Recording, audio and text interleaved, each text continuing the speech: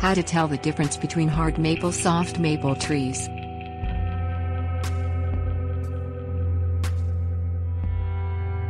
Even the most beautiful trees cannot have it all. Most maple trees, Acer spp, rise swiftly from saplings to shade our backyards in summer and light up our forests in autumn with fiery foliage. But fast growers, termed soft maples, have weaker, more easily breakable wood, while those with hard, virtually wind-proof wood grow slowly and demand a gardener's patience. If you thought soft maple was a maple species, think again.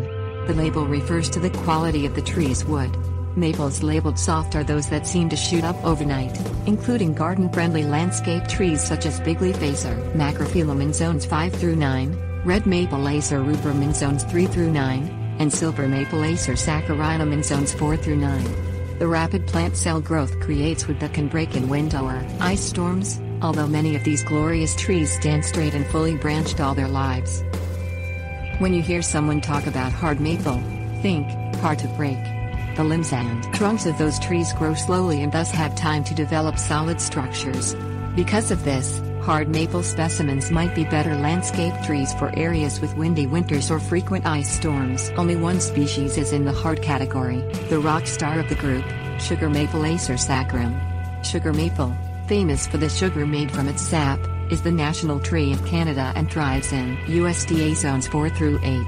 Some sources add a second tree to the list of hard maple, black maple Acer saccharum subs. Nigrum or Acer nigrum. However, it is generally considered a subspecies of sugar maple.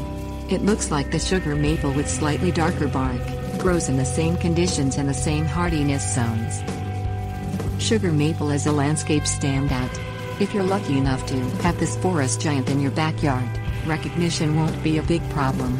This magnificent tree grows to 110 feet tall, with a branch spread of 75 feet, but it takes its time doing so, averaging only a foot of height growth and 0.2 inch of diameter growth every year for the first 3 or 4 decades. Recognize a young sugar maple by the leaves, dark green on top and pale beneath, arranged in a single simple pattern on opposite sides of a twig. One soft maple resembles the sugar maple to the point of potential confusion, the red maple. It too climbs up to scrape the sky, produces reddish new growth and creates fall foliage fireworks as its dying leaves turn scarlet and gold. You can distinguish the red maple from the sugar maple by its growing conditions. The former likes wet soil, the latter well-drained soil. But the leaves also provide powerful evidence. If the space between leaf lobes is serrated and in a V shape, the tree is a red maple. If smooth and in a U shape, it's a sugar maple.